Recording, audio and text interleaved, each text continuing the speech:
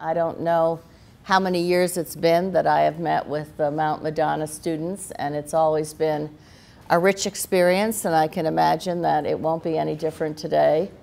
You're all well-informed and very dedicated, and that's a great experience for all of us who get to meet with you. You have had and will continue to have amazing opportunities. There's so much potential around the globe that will not be fulfilled because of lack of education, because of lack of opportunity. You know, talent is universal. Opportunity is not.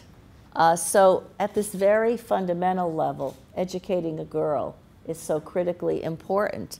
And then as one goes to the privileged environment in which all of us are, really there is no more significant an investment that can be made than to provide for one's education. It was really good. She was really inspirational.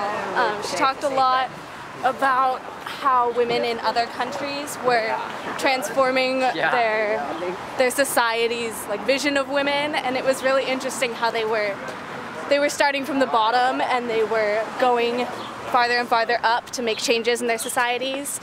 And the way that she talked about how it wasn't from people coming in from the West and making these huge changes. It was from these small villages doing it, and it was really interesting. She talked about how that's how all of them are.